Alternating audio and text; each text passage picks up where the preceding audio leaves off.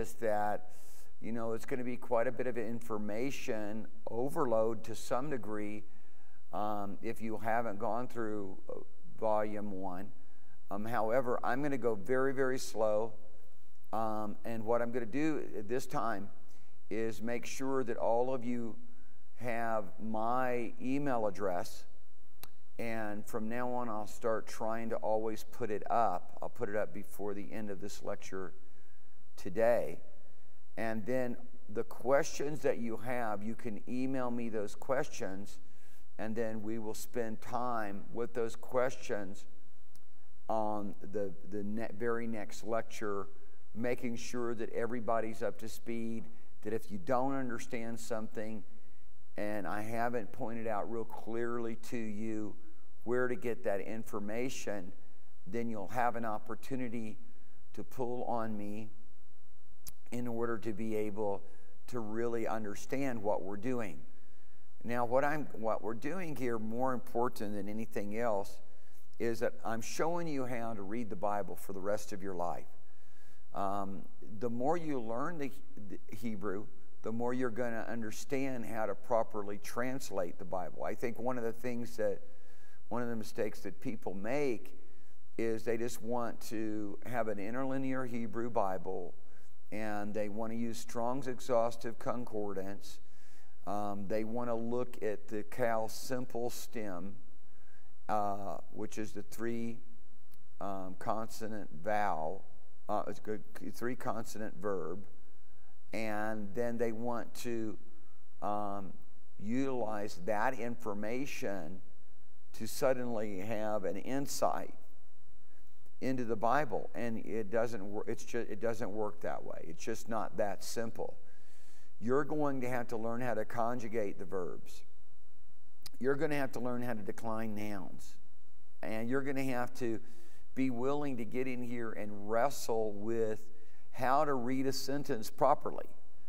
One of the things I want to point out about Hebrew Step by Step Volume 1 is at the end of each chapter, pretty much starting, I think, probably about chapter 6 or 7, you have reading exercises and translation exercises.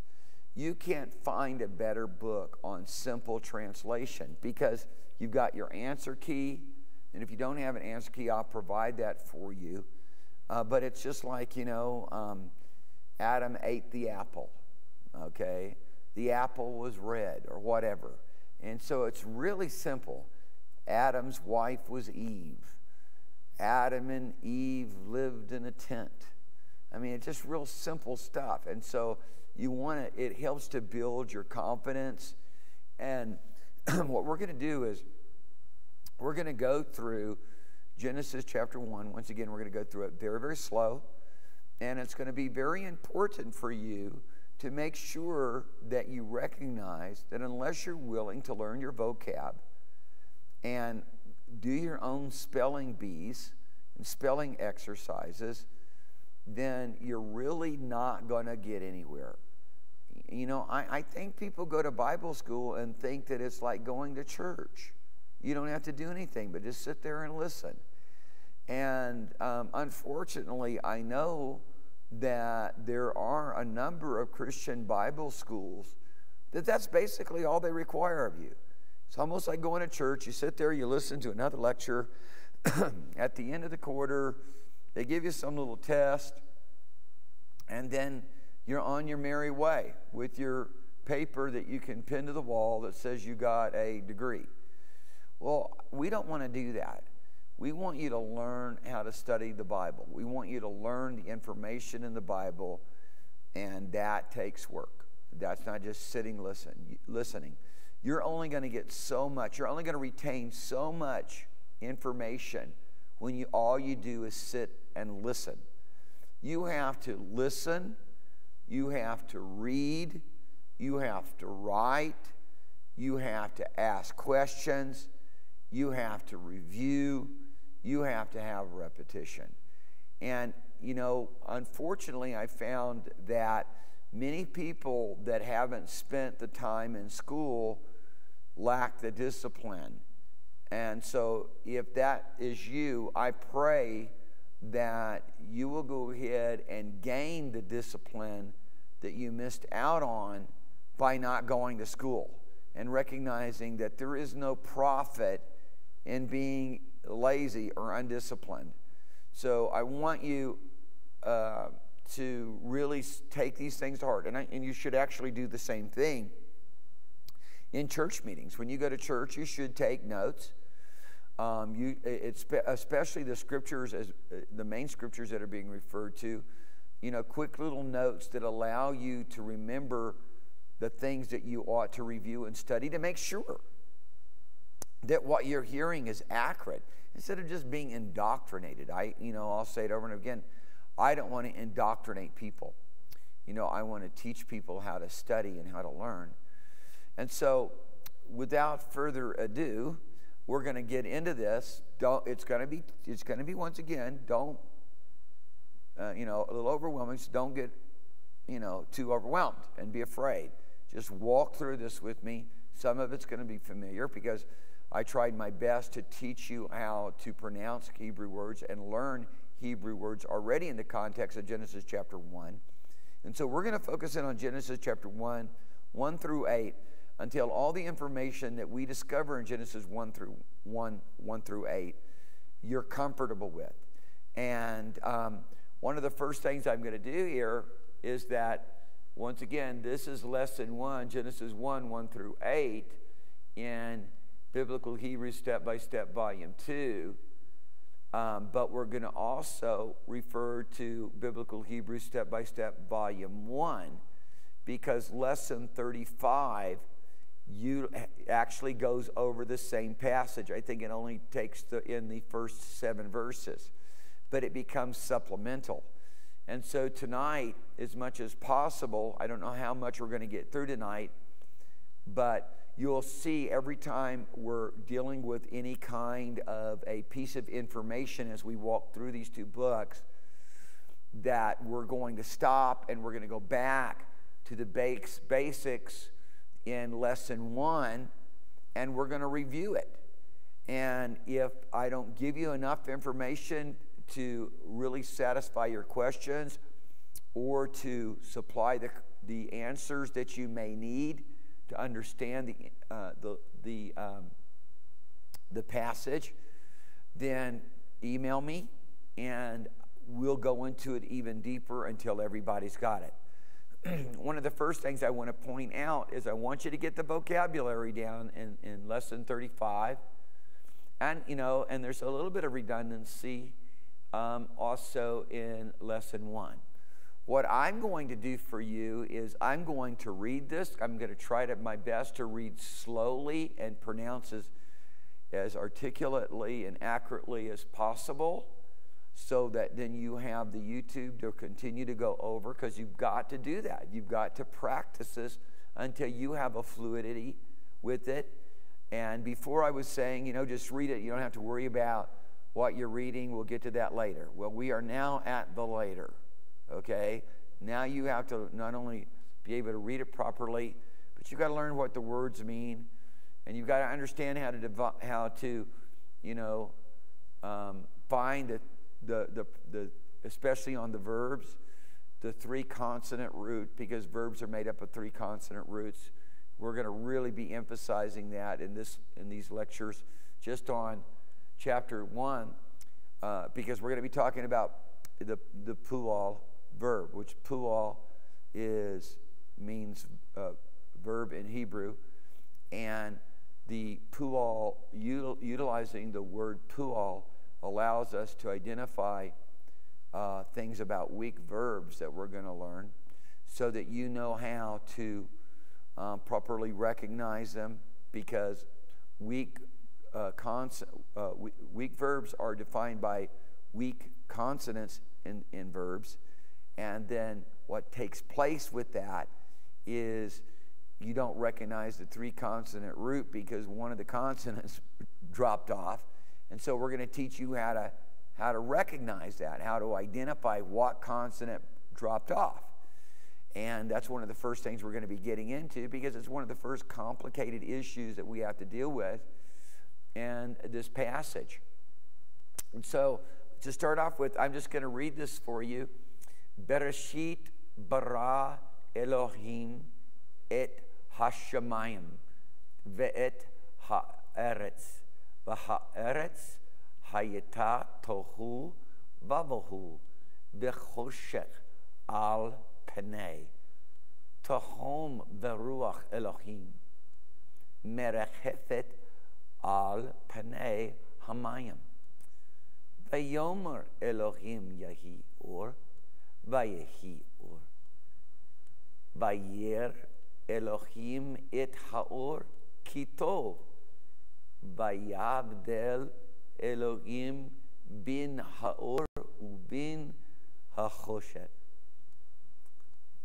vayekra Elohim laor yom belachoshet kara laila vayehi erev vayehi boker yom echad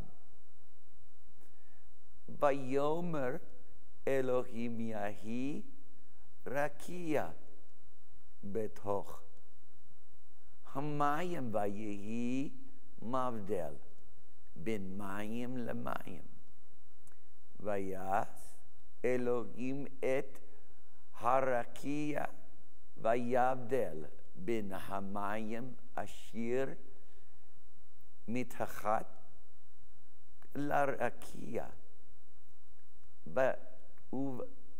uvin hamayim ashir ma'al larakia vayehi chen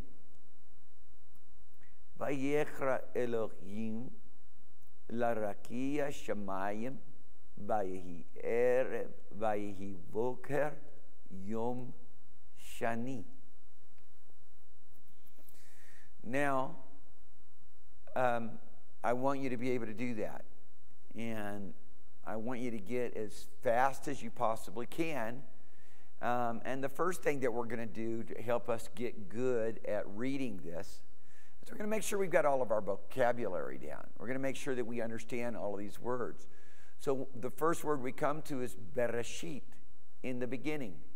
And that's one of the reasons I have this supplemental. Of course, it's here too, over here in Step-by-Step Volume 2. So on the left hand, when you see me doing this, on the left-hand side, that's Volume 2.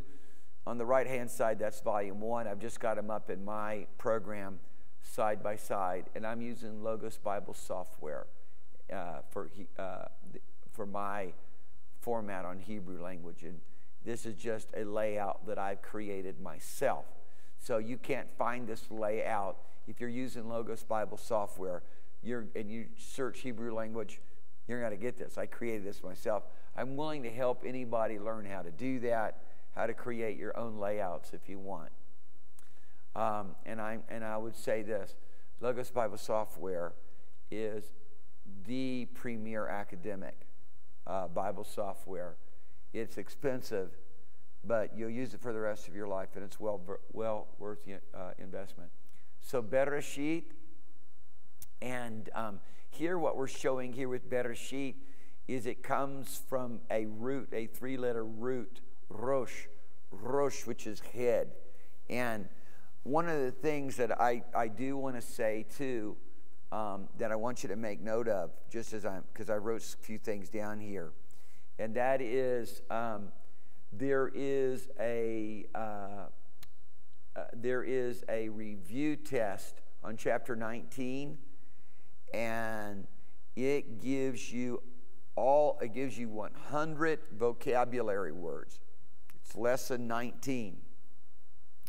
And in fact, in Biblical Hebrew Step-by-Step Volume 1, it is, I didn't write down the page. I'm sorry. I should have written down the page. Chapter 19, you'll see 100 vocab words. Listen. Start working on that. And once again, you've got the answer key. If you don't have the answer key, email me. I will give you the answer key. I want you to work on not only pronouncing them, but also writing them. And then if there's anyone who needs me to go through that vocab and pronounce the Hebrew for you, just email me once again, and I will do that. And let me just make sure that I put up real quickly my email address, just in case anyone doesn't have it. Let me just do that real quick. I'll just type it in here. It is, let's see if we can blow it up. It is awakesd@me.com. Let's kind of blow that up real quick. You guys can write that down. Let's see if I can get it as big as I possibly can for you real quickly. Try to get through this here. Otherwise, who knows, I might forget. That should be big enough for you. And then we'll just have that each and every time. So it's awake, awakesd@me.com. Okay? So once again, any questions, any concerns, any things you want me to do for you, then just email me at this email address, and I will respond to your questions. And like I said, we'll do them right off the bat at the first part of the lecture. So the first thing I want you to do, rather than understanding, like I just went through, what is the three-consonant root from which Bereshit was actually derived, just learn it here first, and then we'll get over here and start helping you understand how to identify a three-consonant root, which is, once again, it's so essential. It's so very important. All nouns and adjectives are built on these three-consonant roots. And what we want to do is, once again, make sure that everybody's got a good vocabulary here. Day is yom. It's also could be yamim. Yamim, okay, the plural, days.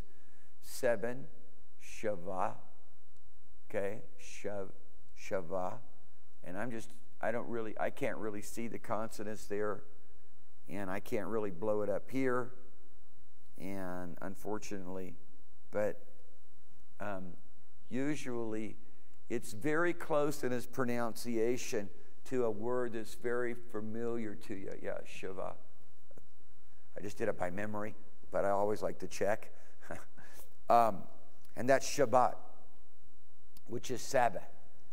Shabbat is a way to say Sabbath. Shavah is another way because it's 7, okay? And then we have two forms for was, Haya, right there, and Hayata. Both occur in this passage, okay? There's really not a lot of difference there, okay? We'll talk a little bit about it later. Darkness, that little bit of choshech, because there's, don't forget your holem up there, choshech, okay? Face, panim, wind, ruach. I don't like translating ruach, wind. I rather translate it spirit. Although there is places where, you know, you can argue it just doesn't make any sense to translate it spirit. Got to translate it wind. There's another Hebrew word for wind. I like to keep things as constant as possible and as consistent as possible, especially in translating Hebrew and Greek words. Oh, let me say something else real quick, because Genesis, I think that's one of the things that everybody's like, well, where do we get Genesis when, you know, the Hebrew Bible, it says Bereshit, because this is what it's called. This book is not called Genesis, it's called Bereshit. And that's the way most books in the Bible are named. They're named by the very first word that occurs in the book. And in this instance, it's Bereshit, and it means in the beginning. Genesis is simply a Greek word meaning origin, which is what you would find in the Septuagint. It simply means origin. And one of the things that I really like to point out to people, because, you'll hear commentaries and you'll hear, theologians say, well, Genesis 1 and 2 gives to us the entire history and story of creation in 2 chapters. But it doesn't. Angels, the creation of angels aren't there. And so, and I just hit you with that one. But it does give us the information concerning creation as it relates to Adam, okay? And there's a lot to say there, but I'm not going to go into it right now. So back here, let it be Yahi, which is also related to Haya and Hayata. So Yahi, let it be. Then Or, and light. And then here is the plural of it, feminine, Orot. And then Sa, Ra'ah. And then star is Ko, a K sound with a very guttural sound on the next Kaf, Kochav. Kochav. It's a hard one. Kochav. So, Kochav. So, to start off with, you might not say the guttural, just kind of go Kochav, and then go Kochav. So, like Coke, Coke, don't go Coca-Cola, Kochav. So, Kochav is a more proper pronunciation. It'd be Kochav. Kochav. Tough one. I'll try to do it as many times as I possibly can to get it across. Kochav. Start off, just go Kochav, Kochav, and then make the second Chaf more guttural, Kochav. And just keep working at it until it kind of just flows. Kochav, Kochav, Kochav, Kochav. Then Ki for that. Then Vayechra from Kara, the 3 consonant root. Strong. The nice thing, and especially yours, it's going to mean something to you if you've gone through Hebrew, biblical Hebrew, volume 1, and that is your strong verbs are going to be easy to identify. It's your weak verbs that you're going to have some real challenges with. And so I'll do my very best to help define the difference and really help you understand, the various different pual pe, pual aleph, pual lamet, and we'll talk more about that. If that meant nothing to you, then just hang on. We'll get that to you. And that's one of the ways that we really deal with the weak verbs. Okay, so fourth, Ravi'i, fourth, Ravi'i. Ravi'i. Little bit of drill on the Resh, Ravi'i. Sun, Shemish, moon. So this is jumping ahead here, because these aren't actually in the vocab for just Genesis 1 through 8. And let me just look. Yeah, because they only did 1 through 7 here. And so now we're getting out of what's actually in those verses. But Bayar, that's definitely in the first 8 verses. And we've lost one of the consonants there because it's a weak verb, and I'll talk to you about that here in just a minute and help to identify that a little bit better. Eretz, and then this feminine plural form, arutzot, and I think that does it for the vocab there. Let's just go over here and look at the vocab here. And then the nice thing that we have is we got these grammar notes, these explanation notes down here, both in chapter 35, as well as you'll see them over here in Biblical Hebrew step by step. And so you want to, we'll kind of go over them because it's going to help you translate. Because what we're going to do is we're not going to move from this first chapter, Genesis chapter 1, verses 1 through 8, till everybody can read the 8 verses, and you can do your own translation. You're starting your own translation. The Lord has made you kings and priests. And every king in Israel was supposed to translate at least the first 5 books of Moses at the very beginning of their reign or just before they started their reign. So this is your first part of making your own translation of the Bible. And it's not really making your own translation, it's making your own copy, because you're just supposed to copy everything. In this instance, it would be a copy and a translation, because obviously Hebrew is not your first language. So, real quick, let's run through this. Let it be. Yahi, Haya, and he saw Bayar from Ra'ah to see.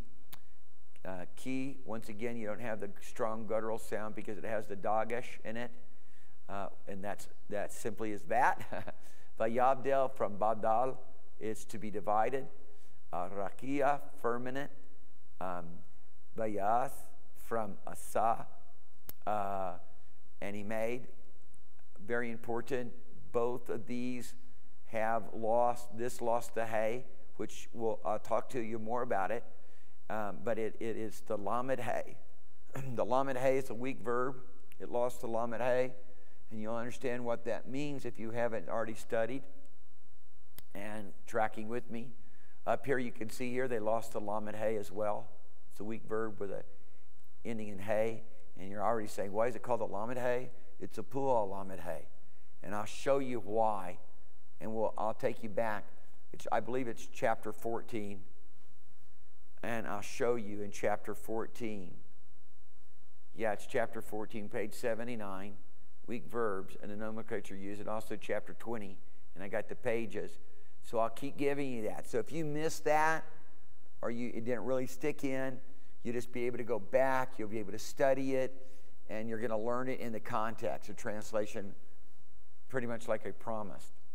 Mitachat, metachat, under, ma'al, above, and two opposites. You should try to remember those. You'll see them.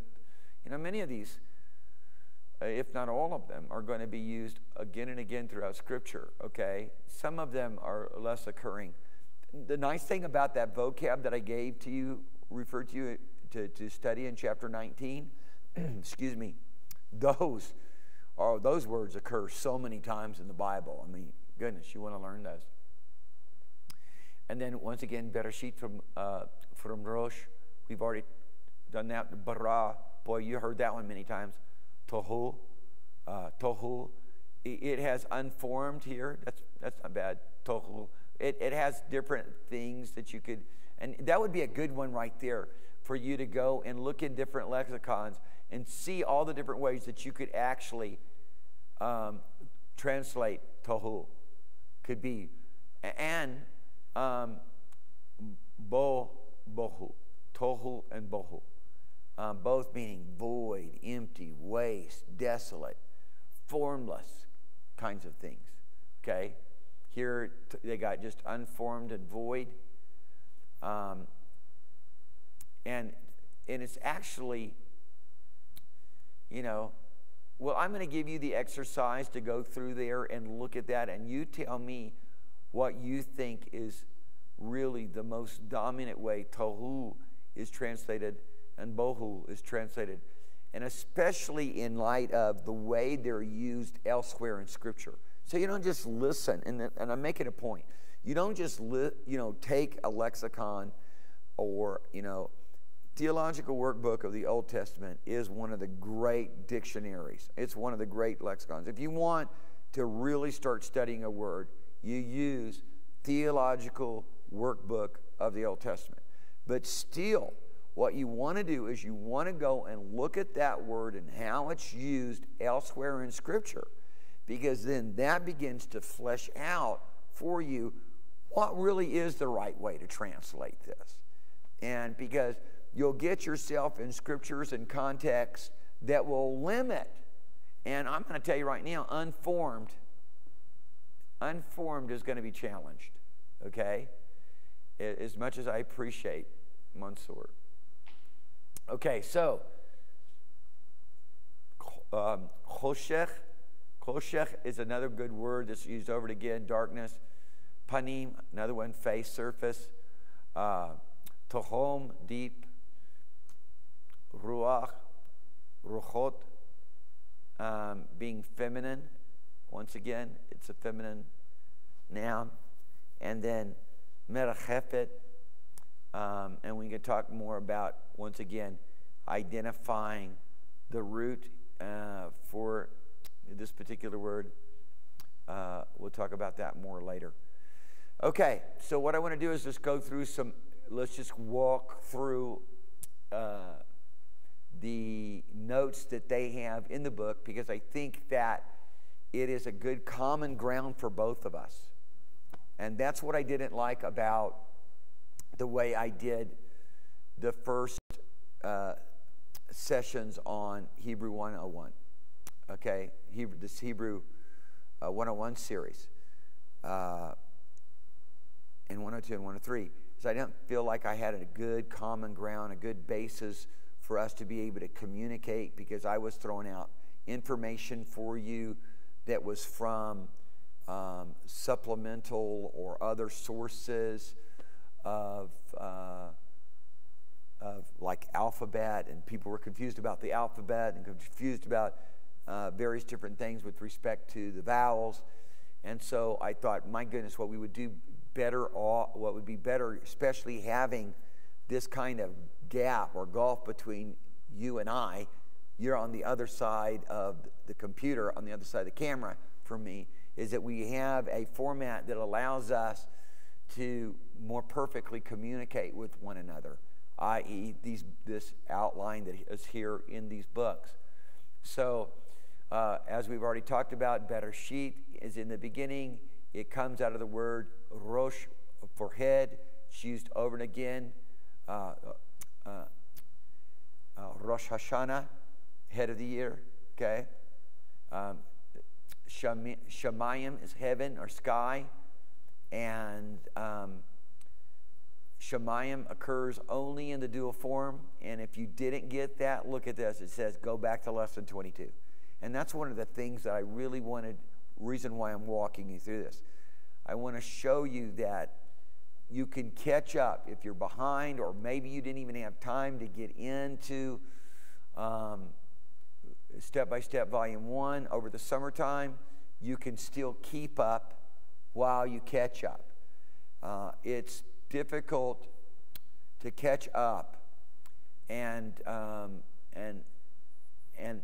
you know, having to start back at lesson 1 and work through all the basics. So you can start back at lesson 1 and be working through lesson 1 all the way through. I think it's lesson 35, and most of those things, many of the lessons you can discount. You'll see why, perhaps, because they're just easy. I mean, you have reviews. I think you have reviews like every 4 or 5 chapters, and so you can take the review test. Also, at the end here of Biblical Hebrew Step-by-Step Volume 1, they have a final exam too, so you see how well you're doing. But once again, utilize this. Go back and look at what does it mean about dual form, and how is it that dual form, you know, you have a plural form here, but it's a dual form, and it's got we're going to, whether it's singular or plural, it's always going to have this. So the context is going to define for us, is this one heaven or heavens? Okay? In the beginning, God created the heavens and the earth, or heaven or did he create the heaven and the earth? Well, it could be both. And then here's, you know, this is the difference. Land, Eretz, has a plural form, okay? Erzot, I'm pretty sure. Or does it? It may not. You might have to just edit that out. And what they're showing here is, I think, just, you're learning how to spell properly. You're going to show different pointing. So ha'aretz instead of eretz with shigals. I can't really see. I'm doing it from memory. I can't really. I'm sure those are because it's a sigalet noun. So there's two shigals, and then when you put the and this is just so you can learn how to spell, not just read. And when you put the definite article there, you put a pata. And there's, once again, there's rules about that. You can go back to lesson 22. You'll get some of that. Panayim, face, surface, from pani, the face of. Very common words. Panim. So panim, face, occurs in the plural form, though it is singular in meaning. Panim. There we go again, lesson 21 or 22. It's all found in lesson 22. Helps sort that out a little bit for you. Ruach means spirit. Here, it's kind of a disclaimer because it's going to be translated wind elsewhere. Ruchot, which I already went through, which is this plural form because it's feminine. And then if you missed any of that, once again, go back, see lesson 22. Lesson 22 is chock full of information for us being able to properly understand the first 8 verses excuse me, of Genesis chapter 1 through 8. Mayim, water is another plural form with a singular meaning. And then Vayomer, and he said, which is from Amar, to say. And, you're going to want to be able to make sure that you're conjugating your verbs. Knowing how to conjugate your verbs is really important. And then we're going to talk about also the Vav conversive a whole lot in this section, this first chapter. What does a Vav conversive do to us? And why is it? And then it's going to say, for the biblical usage, see lesson 33, okay? For this biblical usage, see lesson 33. You want to go back and review that. And I'm saying it to sake of redundancy because I'm throwing a lot of information out here to you. If when you go to lesson 33, if you don't understand what's going on with respect to biblical usage, then just, email me and I will walk you through it and give you my best answer. It is a call imperfect of Amar with the Vav consecutive. And we call it Vav consecutive or Vav conversive. Just depends on what school you went to. I went to the Vav conversive school. So that's how I learned it so many years ago, back in the early 80s. And there's just some things it's hard to change. So that's why it's important to go back to lesson 33, because it's going to teach you about the Vav consecutive or Vav conversive.